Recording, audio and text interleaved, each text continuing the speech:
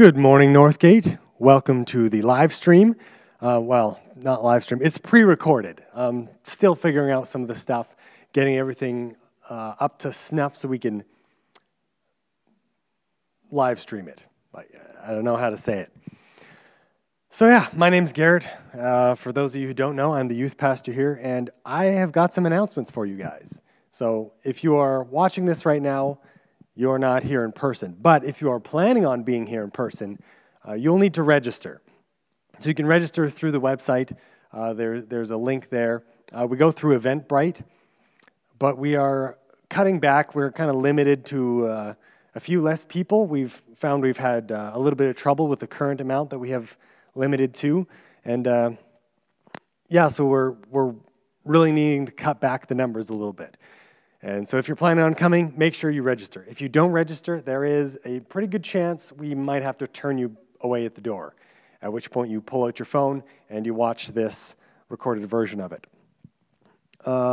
We have a few things. We got Family Matters. There's a Family Matters meeting on October 14th. If you are a member, it'd be a good idea to come to that. It's been a while since the board and the staff have talked to the rest of the congregation, so come out to that. That'd be a great time where we can convey information and we can hear from you. And that's on a Wednesday, so there will be no youth on October 14th. Many of our youth and our leaders are members and should prioritize the meeting. So, and I want to be there too. So no youth on October 14th. Family Matters meeting, October 14th. Our condolences to Virginia P. on the passing of her sister. It's very tough to lose family. Keep her in your prayers. And our condolences. We want to publicly thank Ed George for all of his work that he did around the church.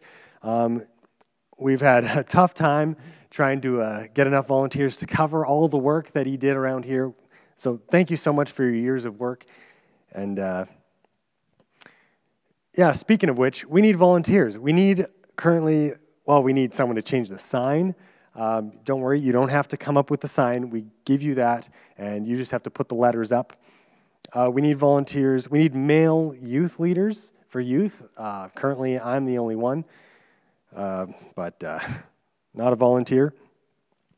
But you know what? We need a lot of volunteers. So please contact the office. I'm sure even if you can't show up in person, there's some way we can keep you busy.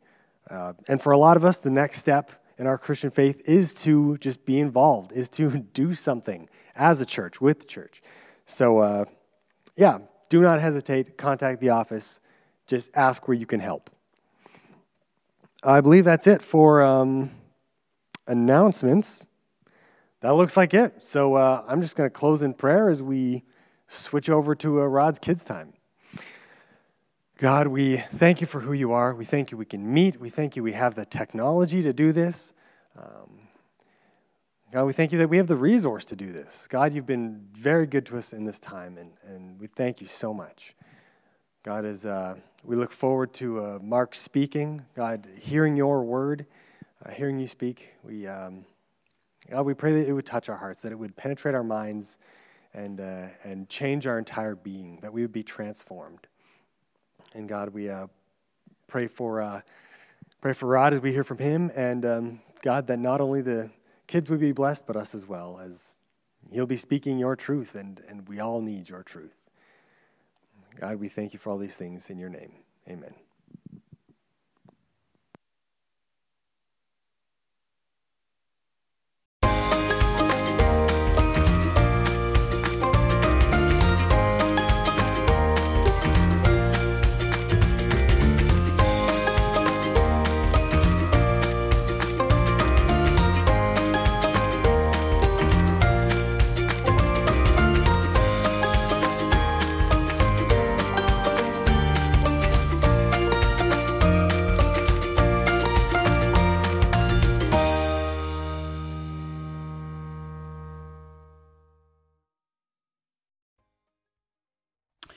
Good morning, friends. It's really great to see you guys this morning.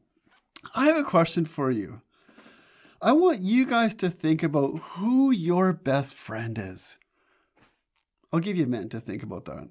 Well, maybe not a minute, but I want you just to think about the person you want to be with the most, your best bud in the whole world. And why are they your best friend? Do they make you laugh? Do you enjoy playing video games with them, or playing in the park with them, or coloring? What is about them that you love? God has given us all friends, and we need to cherish them and appreciate them. And I want you to pretend that these food items I have here represent people.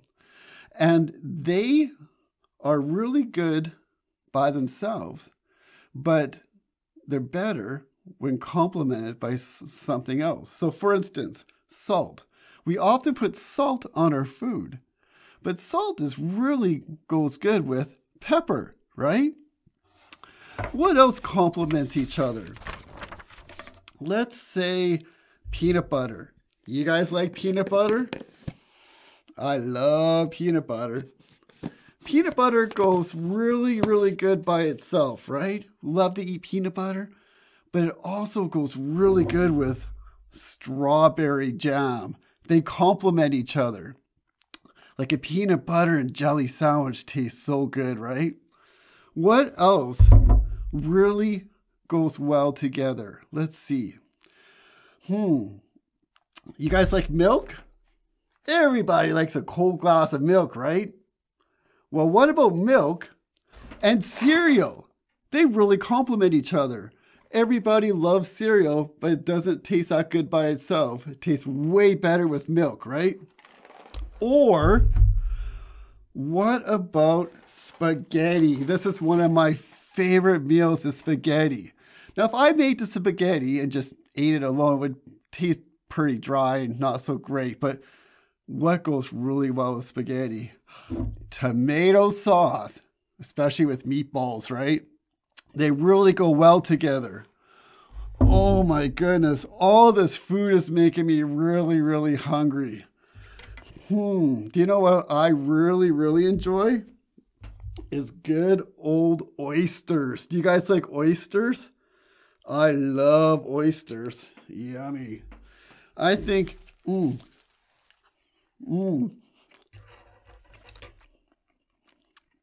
oysters. And do you know what also I really love? Ice cream sandwiches. Oh, that does not go well together. Oh, sorry. So God wants us to be a good friend to each other. And I'm going to share a Bible verse that talks about this. Ecclesiastes 4:9-10 says, 2 people are better off than one, for they can help each other succeed. If one person falls, the other can reach out and help. But someone who falls alone is in real trouble. That's a New Living Translation. God wants us to be a good friend to each other. And I think in the Bible of 2 good friends is David and Jonathan. They loved each other and they complemented each other really well. David and Jonathan loved spending time together.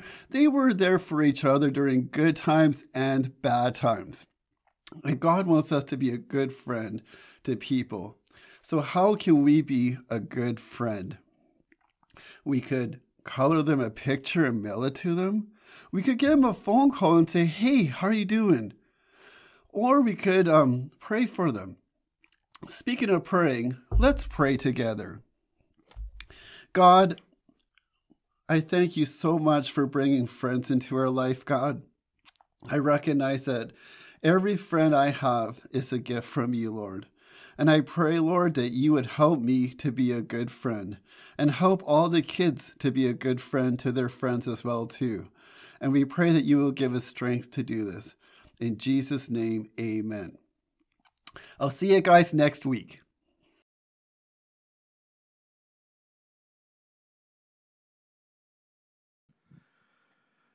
Good morning. Open your Bibles with me to the book of Colossians chapter 2. as we are going to be looking at verses 9 to 15. And as you're turning there, let me try something with you this morning. How would you respond if I said, "The Lord is risen"? Well, he is risen indeed. Now, how did that make you feel? Chances are it probably felt pretty good, and yet it was probably unexpected because we tend to think of those as Easter Sunday words. But the truth behind those words is an everyday truth and an everyday reality in our lives as believers. That Jesus is alive. And what a difference he makes. And that's really what Paul is talking about as we come to our passage this morning. And this is probably going to feel quite a bit like an Easter sermon because it's all about Jesus. It's all about who Jesus is and what Jesus has done and the difference that the cross makes in our lives. And I think you'll see just what I mean as we read this passage together. Colossians 2, verses 9 to 15, beginning in verse 9, Paul says this, "For in him the whole fullness of deity dwells bodily.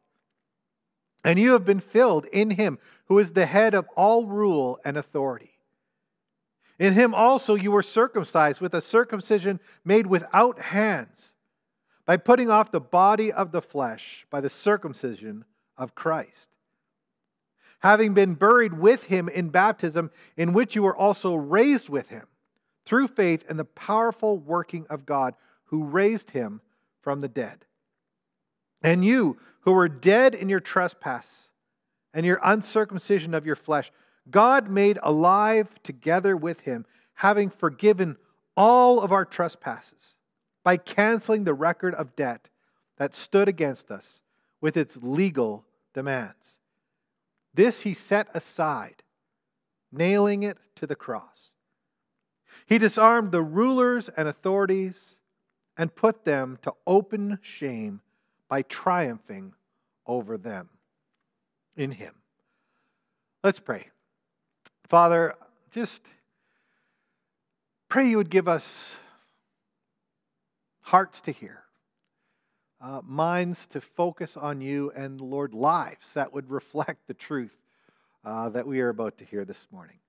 Lord, there's perhaps no more basic and fundamental truth when it comes to the Christian life than what we're about to hear this morning. And yet, Lord, this truth is so foundational and so important that, Lord, even in hearing it again, I pray that it would preach to us like the first time we heard, and that our hearts would respond greatly to this good news of salvation that is available to us in Christ Jesus. Be with us in our time together. Lord, send your Holy Spirit just to dwell with us and among us and lead us into truth. We ask in Jesus' name. Amen. So quite simply this morning, I want to begin just by talking about Jesus. More specifically, just the greatness and the fullness of who Jesus truly is. There's a poem by a man named S.M. Lockridge called "That's My King." And it says this, it says, "The Bible says Jesus is the King of the Jews. He's the King of Israel. He's the King of righteousness. He's the King of ages, the King of heaven. He's the King of glory. He's the King of kings and the Lord of lords. That's my King. My King is a sovereign King. No means of measure can define his limitless love. He's enduringly strong. He's entirely sincere. He's eternally steadfast. He's immortally graceful. He's imperially powerful. He's impartially merciful. He's the greatest phenomenon that has ever crossed the horizon of this world. He's the loftiest idea in literature. He's the highest personality in philosophy. He's the centerpiece of civilization. He's the fundamental doctrine of true theology. He's the only one qualified to be our all-sufficient Savior. I wonder, do you know him today? Because he's the miracle of the age. He's the superlative of everything good that you can choose to call him. He's the only one able to supply all of your needs simultaneously. He supplies strength for the weak. He's available to the tempted and tried. He sympathizes and He saves. He strengthens and sustains. He guards and He guides. He heals the sick. He cleansed the lepers. He forgives sinners. He discharges debtors. He delivers the captives. He defends the feeble. He rewards the diligent. And He beautifies the meek. He's the key to knowledge. He's the wellspring of wisdom. He's the door of deliverance. He's the pathway of peace. He's the roadway of righteousness. He's the highway of holiness. He's the gateway of glory. His life is matchless. His goodness is limitless. His mercy is everlasting. His love never changes. His word is enough. His grace is sufficient. His reign is righteous. His yoke is easy and His burden is light. I wish I could describe Him to you. He's indescribable. He's incomprehensible. He's invincible. He's irresistible. You can't get Him out of your mind. You can't get Him off your hands. You can't outlive Him, and you can't live without Him. The Pharisees couldn't stand Him, but they found they couldn't stop Him. Pilate couldn't find any fault in Him. Death couldn't handle Him, and the grave couldn't hold Him. He's always been. He always will be. He has no predecessor. He'll have no successor. He's unparalleled. He's unprecedented. He's God's Son. He's the sinner's Savior. That's my King. And that is who Jesus is. And that is very much what Paul is saying as we come to verse 9. He just uses fewer words to say it. When he says in verse 9, "For in Him the whole fullness of deity dwells bodily." And this goes to our first point this morning, which is really just understanding the fullness of who Jesus is. And Paul is telling us again that everything that God is, Christ is. Christ is God, and the fullness of deity dwells in Him. And this is a reflection of his earlier words about Jesus from Colossians 1, verse 15, where Paul says He's the image of the invisible God, the firstborn of all creation. And again, Colossians 1, verse 19, "For in Him all the fullness of God was pleased to dwell." Jesus is God. He's the Alpha and the Omega, beginning and the end. He's God Almighty, author of life, perfecter of our faith, heir of all things, light of the world, the living stone, the great I am, the resurrection and the light. He's the King of kings, and He's the Lord of lords. And when the Apostle John saw Him revealed on the island of Patmos, we're told that he fell down as though he were a dead man. When Moses saw the Lord in the fire, he hid his face in fear. When Isaiah beheld the glory of God, he said, "Woe to me, I am ruined, for I am a man of unclean lips, and mine eyes have seen the King, the Lord Almighty." This is Jesus, the one before whom we are told every knee shall bow and every tongue will confess that He is Lord. Revelation chapter 5 says, "Then I looked, and I heard the voice of many angels, numbering thousands upon thousands, and 10,000 times 10,000. And they encircled the throne, and the living creatures and the elders. And in a loud voice they sang, 'Worthy is the Lamb who was slain to receive power and wealth and wisdom and strength and honor and glory and praise.' And then I heard every creature in heaven and on earth and under the earth and on the sea and all that is in them singing, 'To Him who sits on the throne and to the Lamb be praise and honor and glory and power forever and ever.'" Awesome is too small a word to describe what it is like to know Christ for who He truly and fully is.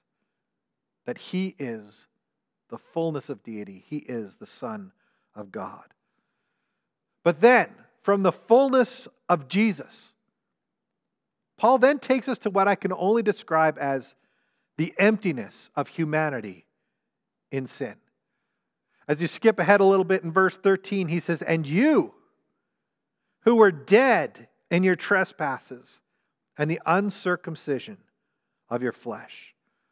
You know, trespasses here is just another word for sin. And the Bible has a lot of ugly stuff to say about sin. Sin easily entangles. Sin destroys, sin lies, sin binds us, sin captures us, sin separates us from God, and sin kills. It kills our joy, it kills our peace, it kills our relationship with God Himself. And sin, all sin has consequences. And as a pastor, I can tell you the pain that I've seen over the years that sin has caused. I've seen marriages end. I've seen children weep. I've seen careers sunk. I've seen friendships unravel, families destroyed, lives devastated. I've seen people lose everything that they care about. All because somewhere along the line, someone thought, what's the big deal about a little sin? But sin is not a shortcut to happiness. It's not a path to getting ahead in life. It's not a means to fulfillment. It won't fill that empty space in your soul. Sin will promise you the world, but it will cost you everything and leave you with nothing but regret and consequences. And yet, for all the pain and sorrow and hardship that sin can bring into our lives, Paul makes it clear in verse 13 that the word that best describes us when it comes to sin is the word dead. That you who were dead in your trespasses and the uncircumcision of your flesh. And he says it again in Ephesians 2. He says, as for you, you are dead in your transgressions and your sins. You see, in sin, we're not just sick, we're not just flawed, we're not just diseased or disabled, we are dead. The Bible tells us in Romans 3:23, all have sinned and fall short of the glory of God. And Romans 6:23 says the wages of sin is death. Without Jesus, that is the only outcome for every single one of us because of sin. Death. Rich or poor, famous or infamous alike, we are dead in sin and death is our destiny. And dead is not a good condition to be in. Because being dead in sin means we are lifeless, we are powerless, we are helpless, and we are hopeless. Death means that our sin has broken beyond repair our original relationship with God. Death means we are separated from the life and the holiness of God.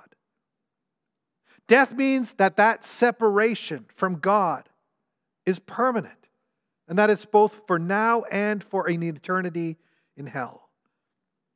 That's what it means to be dead in our sin. And there's nothing we can do to change that because we are dead in our sin. So just imagine for a moment with me that gap between what I just talked about. The gap between the fullness of Christ and the absolute emptiness of being dead in sin. When you realize that distance between those two things, you realize there's no amount of work, no number of rituals, no good deeds so noble, no words so eloquently spoken, no well-meaning efforts so numerous that any of those things put together could bridge the gap that is now fixed between God and sinful humanity. When Adam sinned in the garden, first sinned, that separation that was created by sin became a gulf too large to traverse in this or any lifetime. And that's the bad news. But here's the good news, which is what the word gospel literally means. The good news is that while there was nothing that we could do for ourselves to save ourselves from the wages of sin, which is death, there was something God could do. Because God refused to let us stay that way. And what we were powerless to do for ourselves, God did for us. When we were helpless, God came to save us. When we were lost, God came to help us be found. When we were sick, God came to bring healing. When we were dead in our sins and our trespasses, God came to offer us life. Where we fell short, God was the one who made up the difference. And He didn't do it by some act of magic. He didn't just wave a wand and utter some religious abracadabra and poof, sin was gone. No, God fixed it in the only way that He could. The only way possible. By sending His Son, Jesus, to die on the cross in our place. As we look at verse 13, again, reading a little further this time, He says, and you, who were dead in your sin, or your trespasses, and the uncircumcision of your flesh, He says, God made alive together with Him, having forgiven us all of our trespasses by canceling the record of the debt that stood against us with its legal demands. This he set aside, nailing it to the cross. And those are some beautiful words that describe the sacrifice of Christ on our behalf. That Jesus would pay the penalty for our sin. He would stand as our substitute, taking the wrath of God upon himself while hanging on the cross. Our Messiah, our Savior, would lay down his life so that others could find life in him. And he did that even while we were sinners, even while we were still living in open rebellion to God, even while we were enemies of God. God sent his only Son to pay the price that we could not. Because what the justice of God required, the love of God supplied in Jesus. Jesus, the only worthy and perfect sacrifice. Jesus, the Son of God. Jesus died for sin. Max Lucado writes about that moment in his book, A Gentle Thunder, where he says, God on a cross between two thieves. Exactly the place he wants to be. And for the thieves, a shadow hangs over their spirit. The crowd cringes at the sight of the blood on their skin, but heaven laments over the darkness of their hearts. Earth pities the condition of their bodies. Heaven weeps over the condition of their souls. I wonder if we can even imagine the impact our sin has on heaven. The question is not, couldn't God overlook sin? The question instead is, how in the world is forgiveness an option? The question is not why God finds it difficult to forgive, but how he finds it possible to do so at all. The figure on the center cross, however, has no such shadow of sin. And when one of the thieves makes his request, Jesus, remember me when you come into your kingdom, the Savior turns his heavy head towards the prodigal child and promises, I tell you the truth, today you will be with me in paradise. The sin of the thief, and all of us thieves, leave him and go to Jesus. Every evil thought, every vile deed, the thief's ravings, his cursings, his greed, his sin, all now covering Jesus Christ. The sin that nauseates God now covers his Son. And at the same instant, the purity of Jesus lifts and covers the dying thief. A sheet of radiance is wrapped around his soul as the one who with no sin becomes sin-filled, and the one sin-filled becomes sinless. Just as it says in 2 Corinthians 5:21, God made him who had no sin to be sin for us, so that in him we might become the righteousness of God. Which is the truth that brings us to the rest of our passage this morning. We just want to look at just some of the blessings that Paul mentions in this passage that are now ours because of our salvation in Jesus Christ. The fullness of Jesus now fills us as we are sort of overwhelmed with the benefits of his mercy and grace. And Paul doesn't mention sort of every blessing and every benefit of salvation that is ours, but he mentions a few, and the ones that he mentions here are just beautiful beyond compare. Because the first benefit that he mentions, the first aspect of this fullness of salvation that we have in Christ is forgiveness. You know, there's an old story that describes a scene where Satan is acting as the adversary of believers and how he accuses us before God day and night. That when we sin, Satan rushes to God and says, look what he did. Look what she did. You call them your children, but just look at what they have done. Look at their mistakes. Look at their wrongs. Look at their sins. But just then, as Satan is accusing, Jesus walks up and says, Satan, you're absolutely right. That child of God has sinned, and they've blown it, and they deserve to pay for it. And the wages of sin is death. But the one thing you seem to have overlooked in this case is that these scars in my hand say that it's been paid in full. That's just what Paul means in verse 14, where he talks about the canceling the record of debt that stood against us with its legal demands, that he set aside, nailing it to the cross. And I love the language that Paul uses here, saying that the record of our debts is nailed to the cross. Because in the first century, which is Paul's time, if you borrowed a sum of money from someone, they would write up an IOU. And that IOU was a record of debt, just what Paul is talking about here. And it was a binding legal contract. And if you could not repay that debt, it meant imprisonment, it meant slavery, or even death for the person. And yet, when that debt that was owed was finally paid off, the creditor would sign their name at the top of the paper.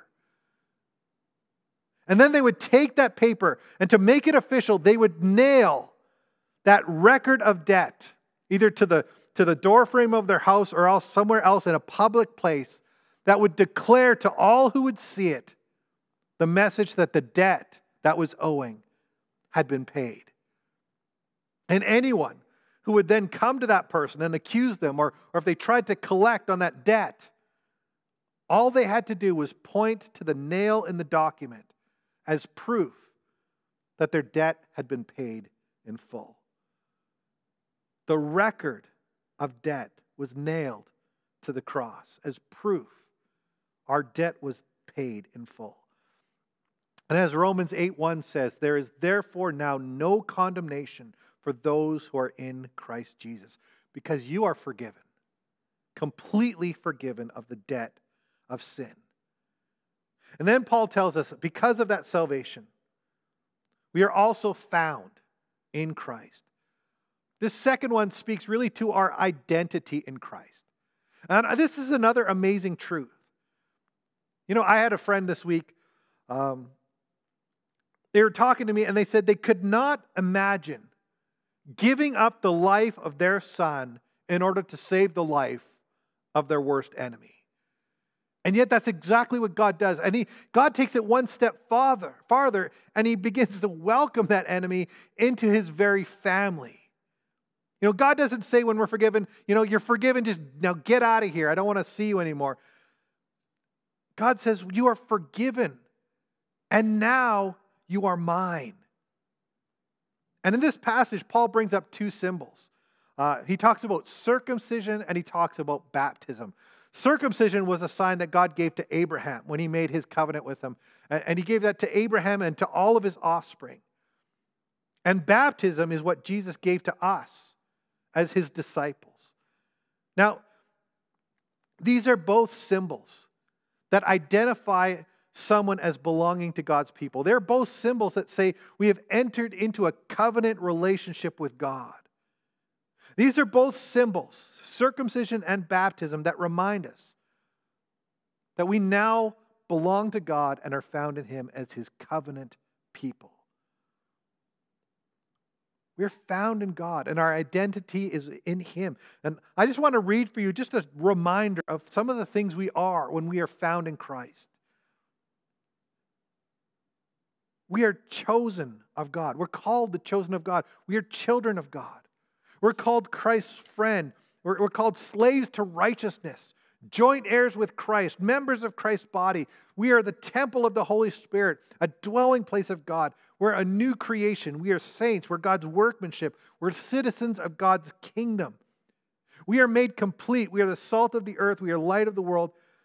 That's who we are in Christ. That's our identity.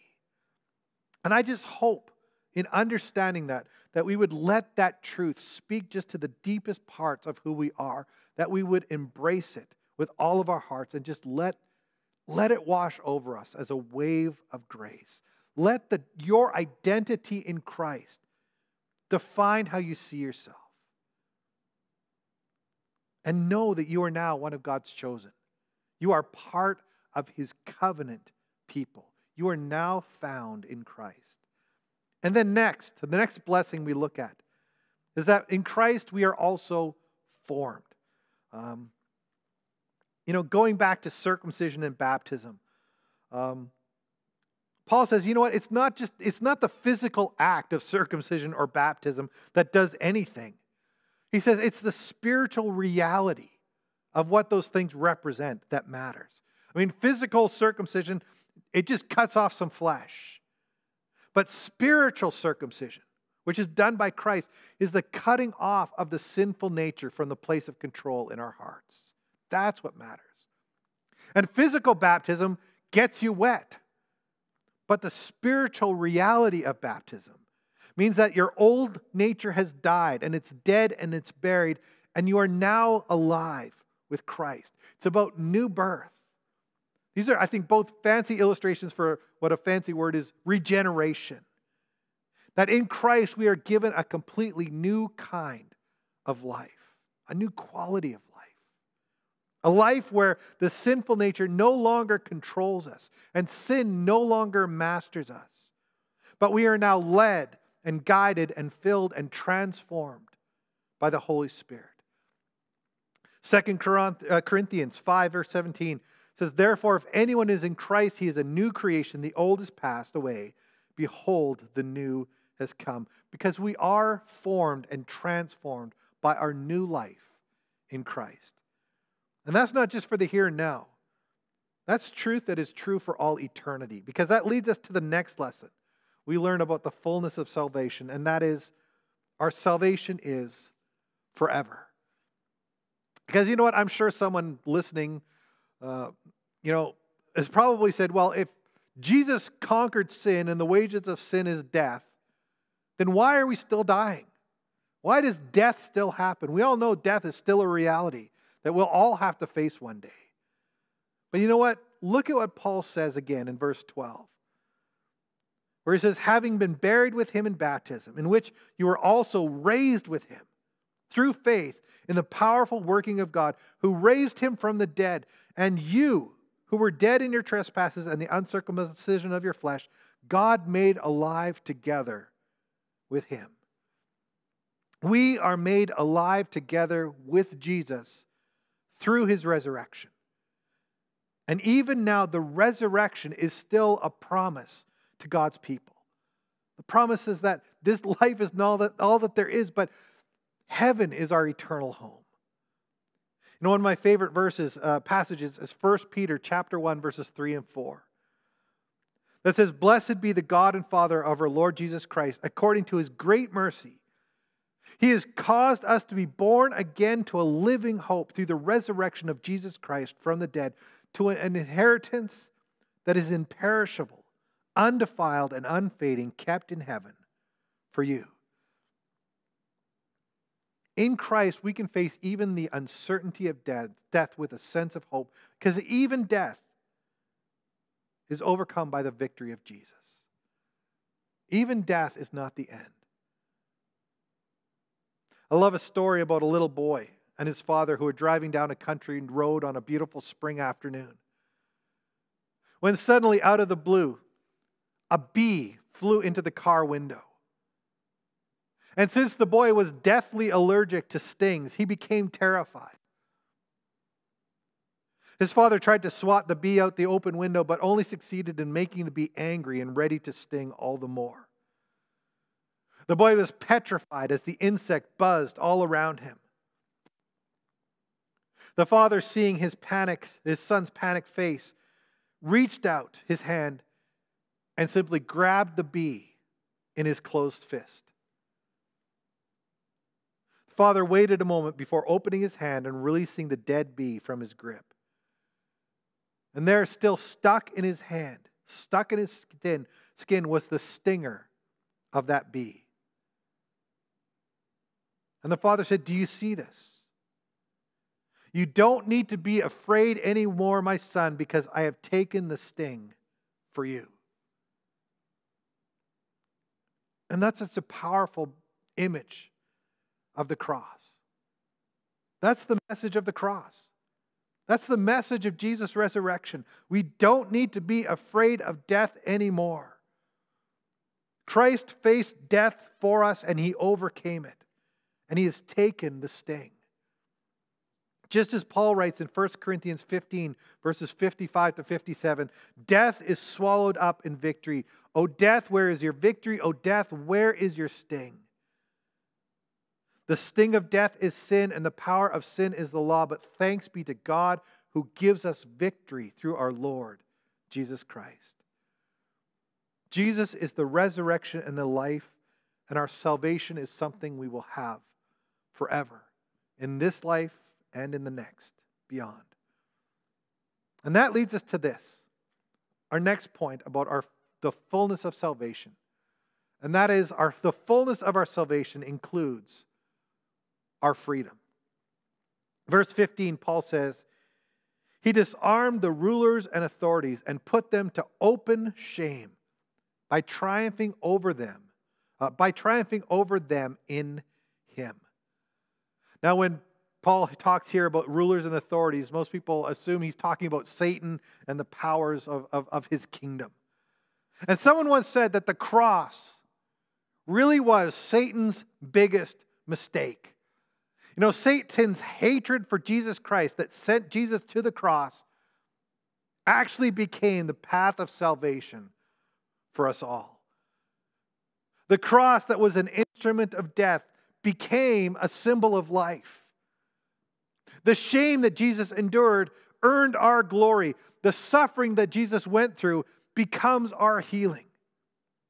His brokenness now becomes the gateway to us being made whole. The nails that bound Him are the nails that earned our freedom.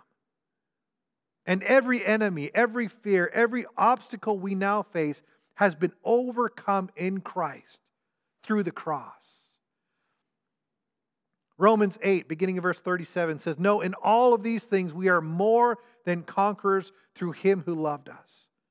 For I am sure that neither death nor life, neither angels nor rulers, nor things present nor things to come, nor powers, nor height, nor depth, nor anything else in all creation will be able to separate us from the love of God in Christ Jesus our Lord. In Christ Jesus we have victory. In Christ the battle has already been won. In Christ we have overcome. And we are set free.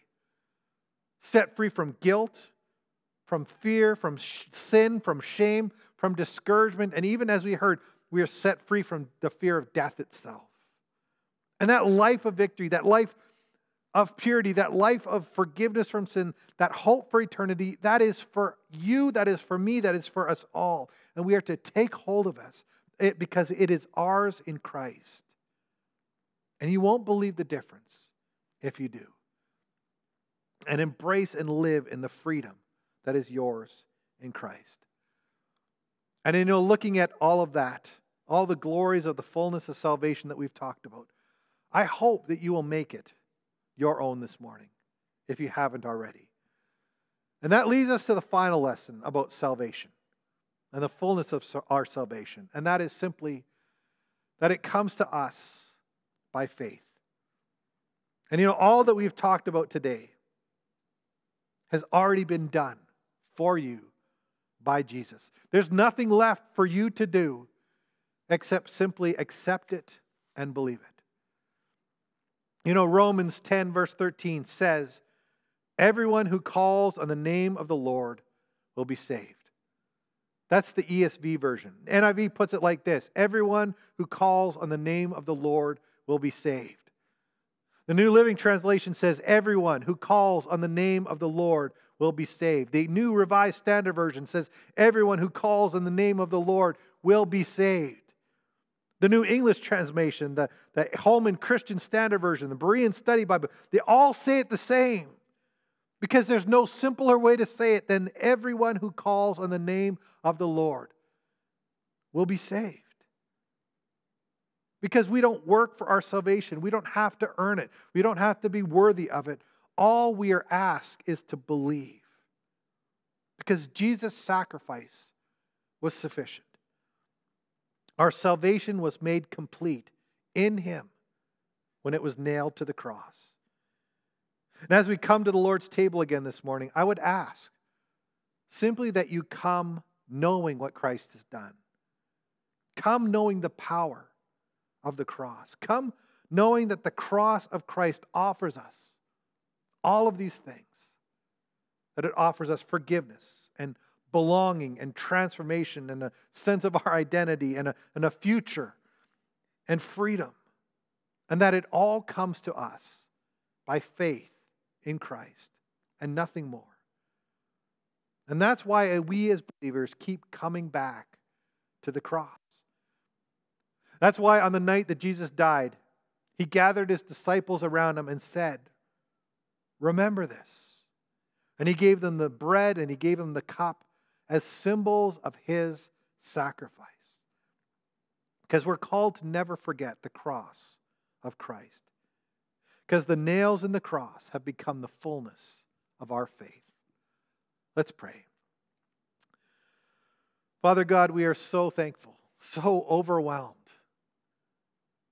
by the goodness that you have shown us, that is represented so completely and fully by the sacrifice of Jesus Christ on the cross on our behalf. Lord, it's truly amazing that Jesus, who was the Son of God, was willing to go to the cross to pay the price for our sins, a price that we were completely unable to pay, in order to bridge that gap, to offer us salvation and hope. Lord, may we be overwhelmed by the sheer grace and mercy and truth of that this morning. And Lord, may we all have made that truth our own, that we would believe it through faith and begin to live it out every single moment, every day of our lives. That the fullness of our salvation in Christ would be our treasure, it would be our legacy, and it would be how we live every moment of our lives. And now as we come to this table this morning, Lord, pray that you would make our hearts ready to receive this cup and this bread as we remember your sacrifice on our behalf. In Jesus' name, amen. Well, we're going to take just a short break.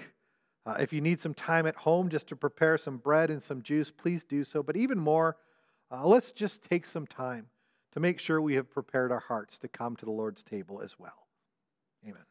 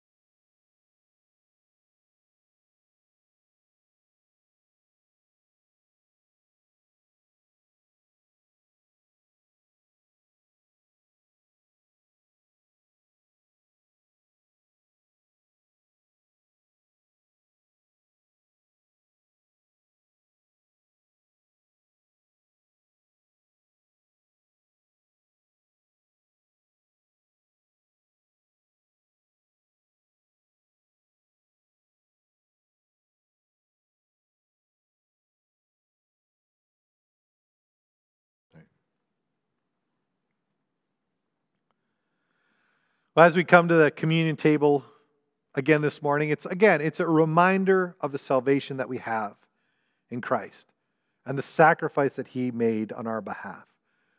And just as a reminder, you don't have to be a member of our church to take this meal with us. All you need is faith in Jesus Christ and just the belief that he has died for your sins.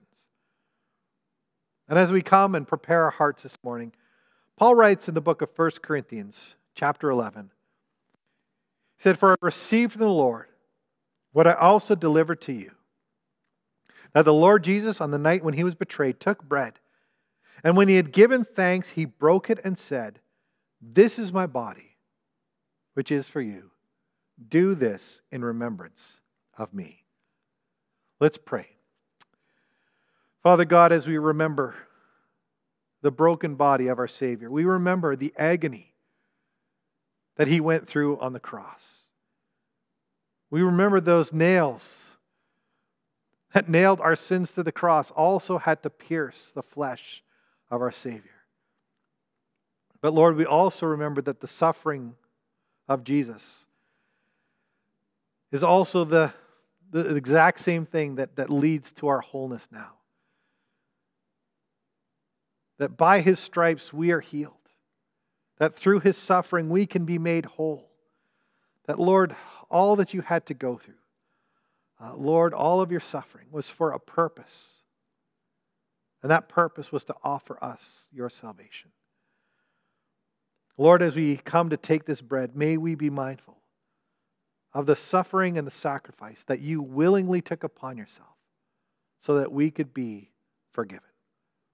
We thank you for this as we come once again. In Jesus' name, amen.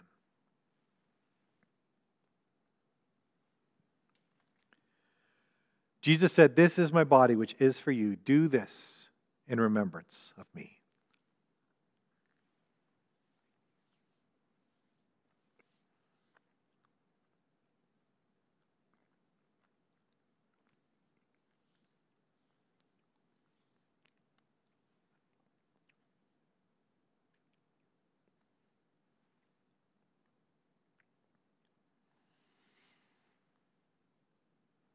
And Paul continues saying, in the same way, he took the cup also after supper, saying, "This cup is the new covenant in my blood.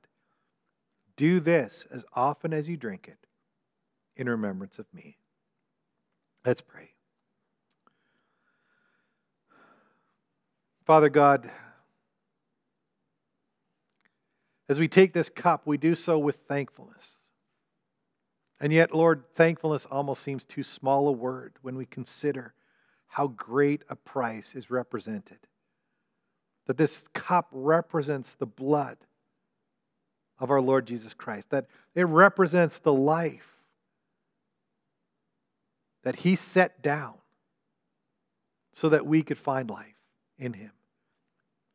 Lord, as your word says, without the shedding of blood, there is no remission of sin. And we understand that this was the cost. And yet, Lord, may we just truly be mindful of how great a cost it was. And yet, Lord, may we also be mindful that it was a cost paid out of love for us.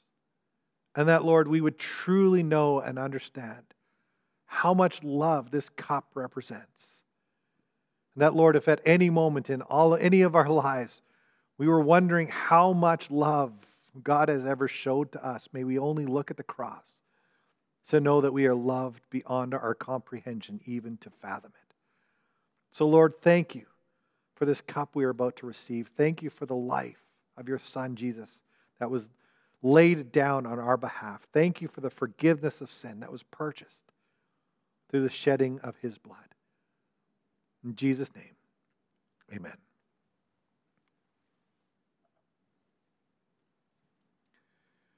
Jesus said, "This cup is the new covenant in my blood. Do this as often as you drink it in remembrance of me."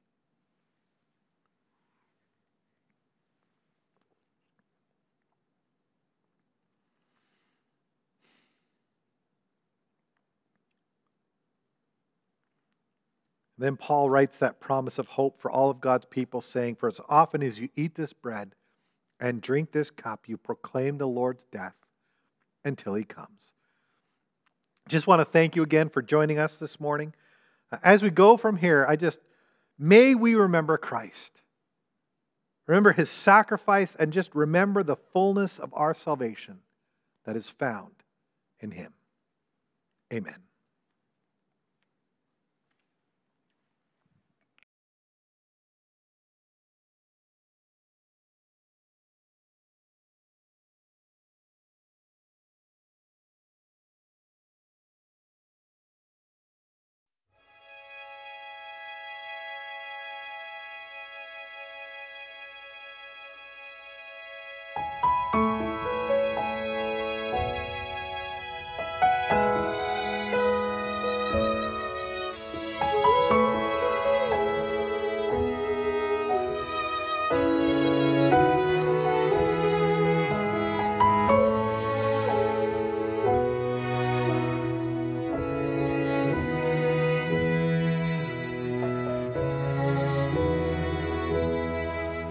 From the love of my own comfort, from the fear of having nothing, from a life of worldly passions, deliver me, oh God, from the need to be understood, and from a need to be accepted, from the fear of being lonely. Deliver me, oh God. Deliver me, oh God, and I shall not want, no, I shall not want. When I taste your goodness, I shall not want. When I taste your goodness, I shall not want. From the fear of serving others, oh, and from the fear of death or trial, and from the fear of humility.